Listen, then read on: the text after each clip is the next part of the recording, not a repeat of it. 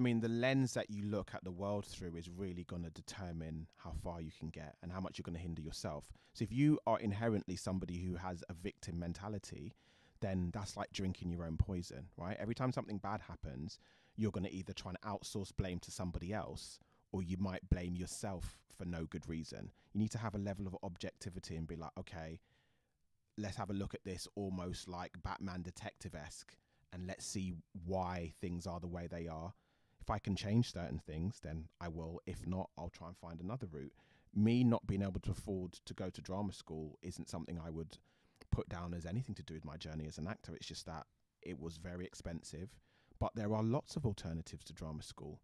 There are lots of other ways. It's like people in life who either go to uni or they get a job and they work their way up. People don't complain about that.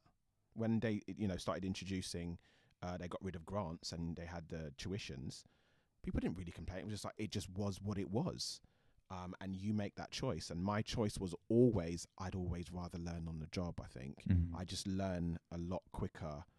Obviously, you need some training, but I think I've learned more as an actor on the job and watching other people. I'm very much, when I watch films, I'm really studying. You absorb it. Seriously. Osmosis is like, I'm watching these actors and I'm like, okay, this is what he's doing. Yeah. I'm going to, like... And once you know that you need to look for that, it becomes easier. You're like, okay, I know what's going on here. Yeah. You look at the choices that people are making as an actor, even in scene. I think that's why I've probably been able to go from strength to strength, in my own opinion, as an actor, because I'm working with people that are really good and I'm watching them in scene being like, oh,